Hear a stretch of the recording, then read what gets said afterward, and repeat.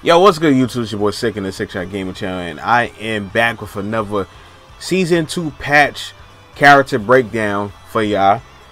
With these videos, I'll be breaking down every single change that happened, or almost every single major change that happened within the Season 2 patch to the characters. So, this video, we got Cell, Kibble, and Frieza. These are the main villains of the Dragon Ball Z universe. The last video we had Goku Blue, Vegeta Blue, and Goku Black. And the video before that we had Super Saiyan Goku, Piccolo, and Vegeta. So if you haven't seen the videos before, please make sure to go check those videos out. And stay tuned to this video to learn more about Cell, Kibble, and Frieza. We're going to go very in depth about all the patch changes and what you can do with these characters and so on and so forth now. But before we get started with the video, please smash the like button if you like the video. Also, if you're new to the channel, please subscribe, check us on the past content. Make sure to hit the notification bell to get alerted every single time when I drop a new vid for y'all. Also, you want to help support my channel in any type of way at all, check the description box to go do so. But anyways, let's get started.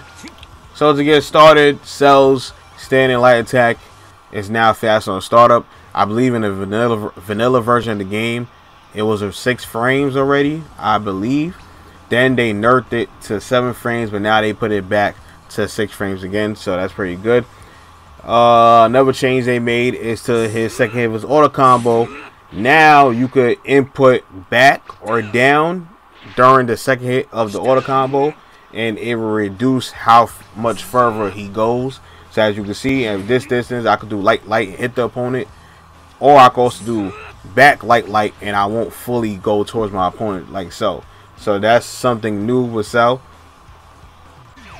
So the next change they made is to the third hit of his auto combo. It says increase the vertical distance between Cell and the opponent when grabbed, increase buffer time for the super dash, increase untech times, decrease active frames, they fix a certain issue, and increase vertical hitbox. So pretty much it sounds like a whole bunch of buffs. To me, the only thing that's probably really more important to me is that they increase the buffer time for the super dash. So now I guess you could take longer to go into super dash, and it has more untech time when you get hit, when the opponent gets hit by this move. So yeah. Another change is that they made his down light or crouching light fast on startup. So yeah. Another change they made is to his crouching key blast attack. Now it said adjusted time it takes into landing and overall recovery frames. I'm not too sure what this means, but it seems like maybe a buff. I don't know. So another change they made is to his jumping key blast. His jumping key blast now has faster startup after using it after a smash attack, like a jumping heavy attack. But the thing is, now I think that made the nerf here where you can't get like mid-screen sliding knockdown combos as you could do before. So that's pretty big. So another change they made is they adjusted some of the smash properties on his Core Circle Forward series. So now the light version, as you can see, causes not really a sliding knockdown, but it puts you in the OTG state where you're able to do stuff like this. You can cancel right into your super, and that wasn't really the case before. So that's a buff. The air version of this move has increased startup on the air, so the air version is slower. It also says it increased the full speed on the air version and increase opponent's blowback on the air version. So pretty much you're not going to be able to do combos like this no more. As you can see, it's just the move is just way too slow now for you to connect with the air version of the light roll and crush move. Now the medium version gives you that little bounce now with the sliding knockdown. So now you're able to do advantage combos like this, or you're able to do assist combos like this now off in the medium version. So that's pretty good, but besides that, it has pretty much all the same properties. And the heavy version has pretty much the same thing. It's pretty much the same thing as the medium version. It gives you that bounce, slide, and knockdown now, and you can also cancel, use the assist to extend the combos as well. It also has increased untech time. And the air version has faster startup, which is really good. But as you can see, it doesn't really cover how a distance like how it used to. But it's really fast, so you can use it as a really good overhead. And as you can see, if you're really quick with it, you can do stuff like this now, where it crosses you up. So you could jump up, stay in front of your opponent, or jump up, cross your opponent up, and do this move. And it's a really good cross-up move now. So I would be using this move for situations like this now. If I was a Cell player, or if you're a Cell player, you should be using this move a lot now when you're trying to mix up your opponent. It's a really good mix-up too now with Cell, and that's a really good buff that it gave to him, even though it lost his distance with the move. So moving on to the changes with the Perfect Attack, his Core Circle Back series. The light version has faster startup when you do it on the ground. So yeah. And the heavy version has a couple of different things now. So when your opponent blocks the heavy version, it pulls in the opponent a little bit. As you can see, it just pulls them in ever so slightly. So yeah, so that's one of the changes on the heavy version if your opponent blocks it. They also changed the hit effects if you actually hit with this move, or the properties when you hit it changed the properties when you hit with the move. I couldn't talk right there for a second. They also reduced damage from the move, and in the air version, they changed the final hit of the air version. So before on the air version, you still used to get the grab that brings it back down to the ground, but now that's not the case no more. And now moving on to his Kamehameha, they changed some things about his Kamehameha. A lot of them was more so bugs issues or well like that, but the main things they changed is they said they increased the hit stop on the mid-air version, also adjusted the opponent knockback from the mid-air version, and they enlarged the mid-air version hitbox. So as you can see, the opponent flies back a lot higher up in the air after getting hit by this version of the move, and these changes carry over to the assist as well. So just keep that in mind, that the same exact change he has as a regular character carry over to his assist. So comboing into him is going to be a little bit different.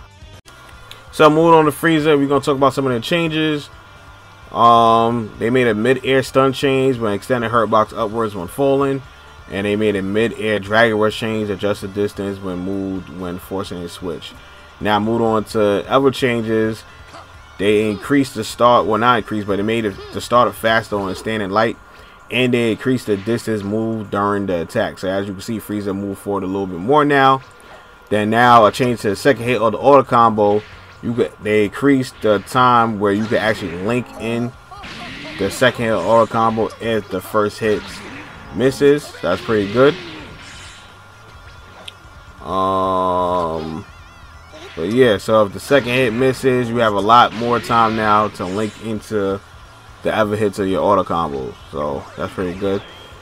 Moved on from there, they made his crouching light faster. They increased startup on his crouching light. Moved on from there, they said they reduced the amount of hit stop for the first hit of the crouching medium attack, as you can see. And they also increased the distance moved during the attack. So it attacks out further now, but it's less hit stop on the move. Moved on from there, standing heavy got a lot of changes. So they increased the duration of the first hit of the attack, reduced the amount of hit stop for the first hit of the attack when it's guarded, as you can see. Reduced the knockback from the first hit of the attack. They also enlarged the move hitbox during the startup. They decreased delay. So this is a really big change as well. If you do stand heavy and you vanish, as you can see, the rocks will just disappear. It can be mid going on a path, and if you vanish at all, it disappears. I don't know why they made that change to Frieza, but hey. They also reduced some of the block stun on the move as well, so it doesn't keep your block stun as heavy as it did before. So that kind of kills a lot of his block strings now, because now you can vanish before when you do stuff like this. Well, not that part, you can vanish out that, but when you do stuff like this before, like standing heavy into down heavy, or standing heavy into like core circle forward. You wasn't able to vanish out of those, but now you are able to vanish out. But if you do the hands version of the core circle forward, or if you do like standing heavy into ki blast, you can't vanish out of that. So yeah. Another thing is, before, I think if I'm correct, when you hit with this move at any point, it always gave the wall bounce, like that little like wall bounce now. But now the only time the wall bounces is when it's from the first hit. So moving on from there, with the standing when the standing ki blast attack, it said reduce stun time for the final hit of the attack. So I don't really know exactly what that gonna do with Frieza, because I'm not a Frieza player, but there you go. Moving on from there, got to change it to the jumping medium attack. It said reduce the amount of hit stop for the first hit of the attack, shrunk the hitbox of the first hit of the attack, sped up the basically increase the startup of the move, reduce the knockback when you're hitting the opponent, and it said also adjust the speed of attack when performed in mid-air combos. So as you could see before, when you used to do this combo with Frieza, it kind of used to knock the opponent back a little bit, but now it doesn't do so. So it's easier to do like medium to the light now. So that's good. So moving on from there, he got changes to his down heavy in the air. So also they said they adjusted the distance the move travels, and it also gives you a sliding knockdown now. So Frieza doesn't have to do combos like this no more to get a sliding knockdown. He could do regular jump cancel extended combos, well, not extended, but regular jump cancel combos like this, and do down heavy and get the sliding knockdown now. So that's a very, very good change for Frieza. So moved on from there, they made changes to his jumping ki blast. All they did with that is just enlarge the move hitbox. Now moving on to his jumping, not his jumping, but his core circle forward, light, medium, heavy attacks. So a couple changes they made is they reduced the delay of the move. So I believe it's just more safer on block now. They also reduced the amount of hit stop when the attack is guarded, and they changed the timing of which the advantage can be performed. So I think you can, before I think you could vanish very, very quickly as soon as you did this move, but now I think you could just vanish a little bit later on. So maybe that gives the opponent time to like down heavy you or something like that. But to me, it kind of feels the same. It's not that big of a change. So maybe it was just a little bit harder to reflect. I think that change is probably because it was kind of hard to reflect that move. So going into advantage, I think they just made it so you could reflect easier now, if I had to take a guess at it. And also with the light and medium version of this move, they reduced the move stun time as well. But yeah, moved on from there, we're going to be talking about core circle forward and the ki blast button. They enlarged the move hitbox. They reduced the opponent knockback from the first hit of the attack. Not too sure what that means. Reduced the delay when the attack does not hit the opponent. So I believe it's a little bit safer now when you whiff the attack. They made a nerf though when they reduced the block stun of this move. So when your opponent blocks, they not in block stun as long as it was before. Reduce the projectile stun time. Sped up the ground version startup. So the ground version is a lot faster now. So moving on to the flying depth sources. Alright, so some of the changes they made to those moves is they made the move faster on startup. They made it a little bit safer. And they increased the move damage scaling.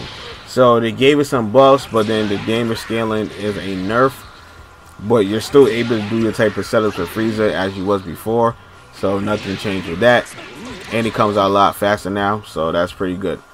But you're going to be missing out on some damage now. But whatever. Now you got a change to your warp smash. All they did with this move is that they enlarged the move hitbox. That's pretty much it. Yep, that's pretty much it with that. They just enlarged the move hitbox. Alright. Moved on from there. You got changed it to the death ball. So they just said they fixed the issue in which the base damage of the attack would change.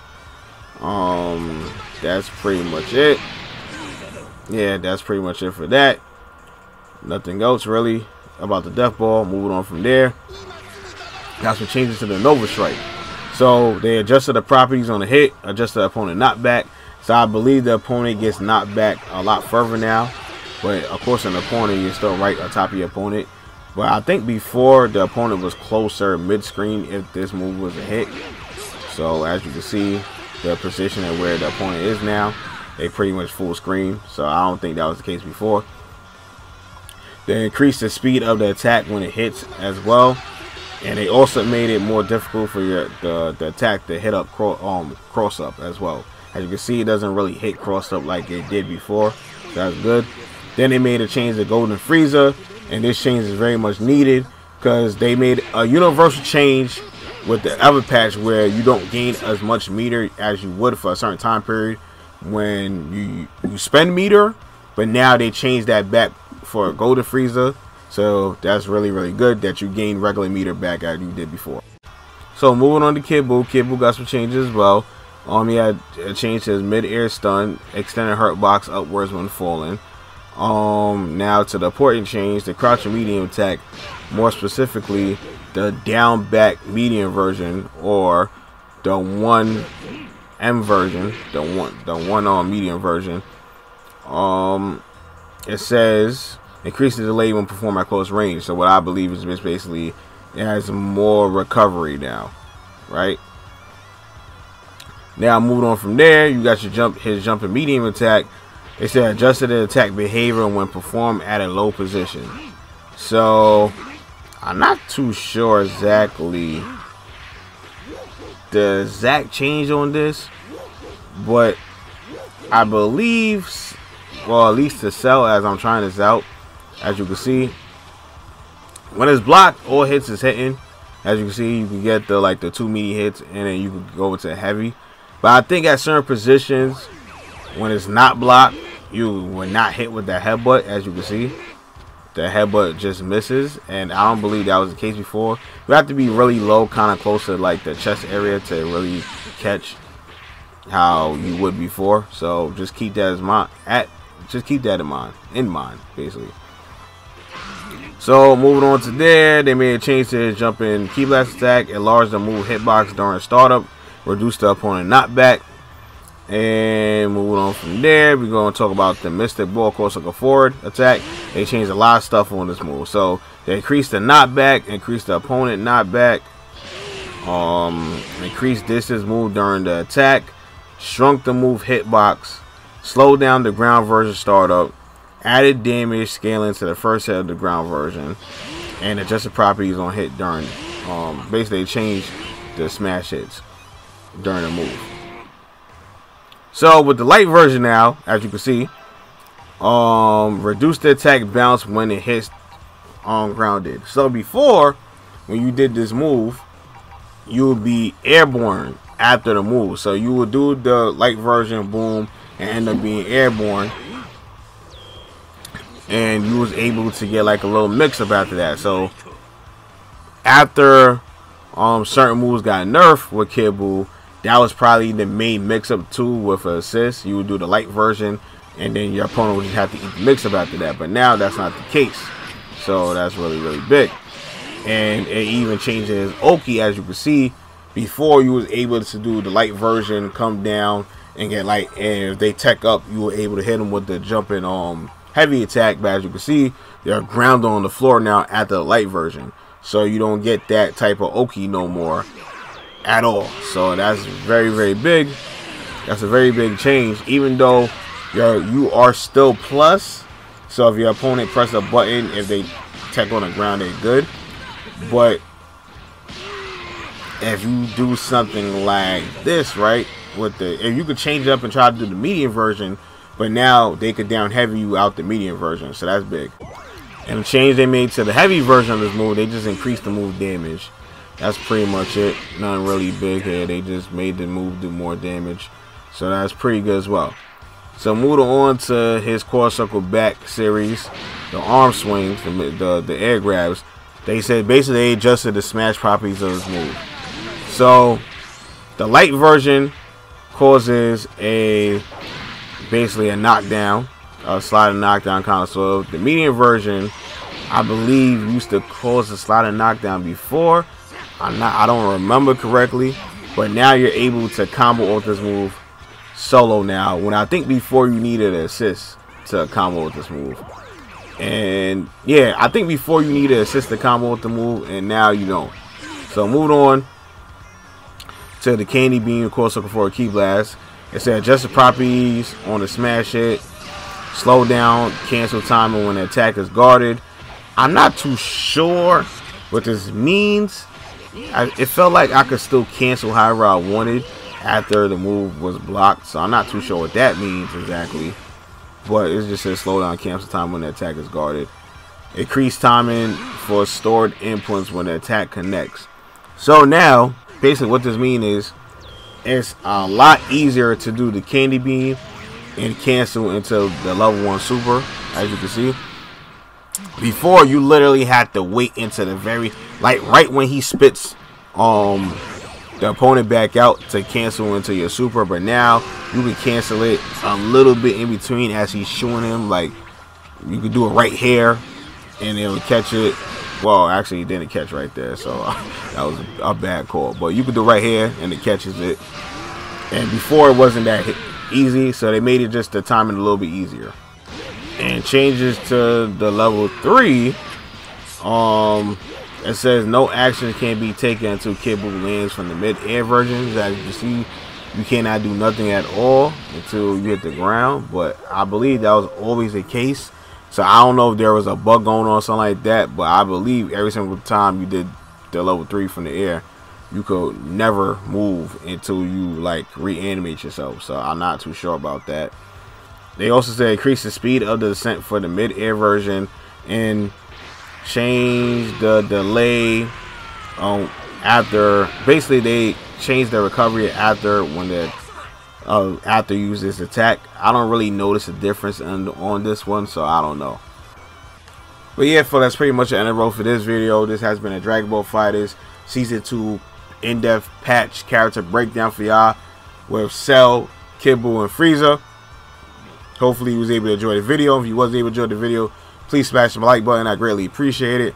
Also, if you haven't checked out the other videos before with Super Saiyan Blue Goku, Super Saiyan Blue Vegeta, and Goku Black, or the video before even that one, Super Saiyan Goku, Super Saiyan Vegeta, and Piccolo, make sure to go back and check those videos out. It was very informative, and they teach you a lot about what happened with those characters during this patch. So make sure you go do that. And I will try to have out the next 3 characters as fast as possible. I'm gonna try my best to put out tomorrow. I also want to put out some other videos out. Like I have like a Mortal Kombat video, a Power Ranger video, and so on and so forth. So stay tuned for that. But besides that, if you're new to the channel, please subscribe. Check out some of the past content. Also make sure to hit the notification bell to get alerted every time I drop a new vid for y'all. Make sure y'all go do that. It's very important. Also, you want to help support my channel any type of way at all, check the description box to go do so. But anyways, hope all you have a nice day. Peace.